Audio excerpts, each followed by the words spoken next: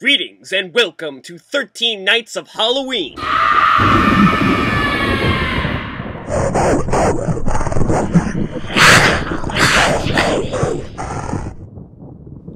No, this is not yet another sequel to the Friday the 13th movies. This is actually a haunted attraction called Jason's Woods, and it's located in Pennsylvania. But it's a far drive away from Terror Behind the Walls, so if you were hoping that maybe you could go on a little road trip to Pennsylvania and hit both Terror Behind the Walls and Jason's Woods, not very realistic. But my girlfriend and I did have a chance to go see just that attraction this weekend, and as a matter of fact, we only really got to see the hayride portion, and that's what I'm going to be talking about. Next year, hopefully, my friend Mike and I will be able to return to this and hit all the attractions, which is a costly endeavor. It's like $45. But for now, let's talk about this awesome hayride adventure. First of all, if you go on a Saturday night as we did, it's going to take you a long time to get in. You're standing on line to pay for a considerable amount of time.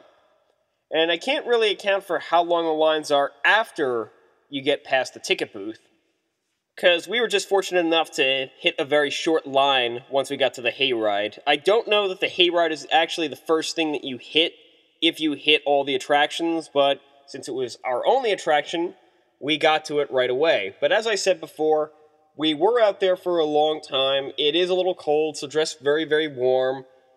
And there's a live band that plays, which is cool, but if you really don't want to hear it, it's going to be tough, because at one point, the line actually moves right in front of the stage.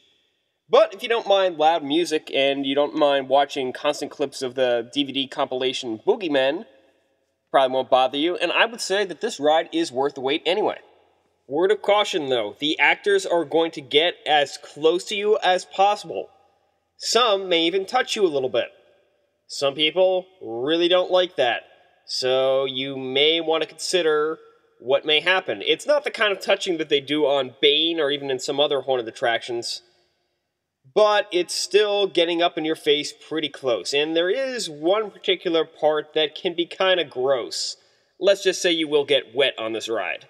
There's a lot of open woods, no pun intended, so this ride really focuses on darkness and what you can't see, as well as having some pretty impressive animatronics and some pretty cool pyrotechnics, though nowhere near the extent that we saw at Headless Horseman last year. Or, well, Headless Horseman 2 years ago, and Bates Motel last year. But still, there's some pretty impressive pyrotechnics, and the sound effects are used extremely well. Not to mention, they do have a lot of props that drop at you. They do pretty good at directing your attention away at one thing, and then, meanwhile, someone's sneaking up behind you. In fact, one of the stronger points about this haunt is that in the hayride, they actually keep the steps up the entire time. The steps that you use to get on the hayride are the same steps that actors will use to sneak up on you. You'll be sitting in the back of the thing thinking that, oh, none of the acting is going to happen in the back. Of course, if you have experience with haunted rides, you know that's not the case at all, but a lot of people hang out in the back thinking they're going to be safe. But then along comes an actor who's actually able to jump on the hayride while it's still in motion and scare the crap out of everybody. That I thought was pretty cool.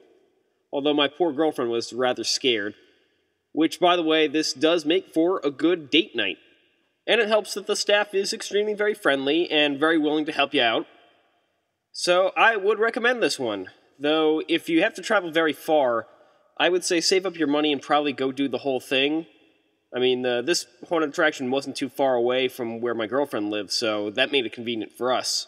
But if you gotta travel far, I would say do the whole thing, and let me know if it was any good, because I'm wondering what the other attractions were like. They were looking pretty scary.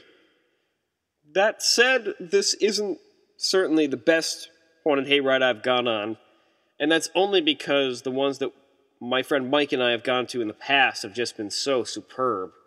Headless Horseman and Bates Motel. If you haven't heard my review of Bates Motel, check it out, because that hayride is just amazing. Well, hoping to get yet another podcast up, 3 in one night, because the last 2 nights I haven't been able to get anything up, but hopefully this will be the last time that happens, and I'll get back on track and everybody can continue to enjoy 13 Nights of Halloween.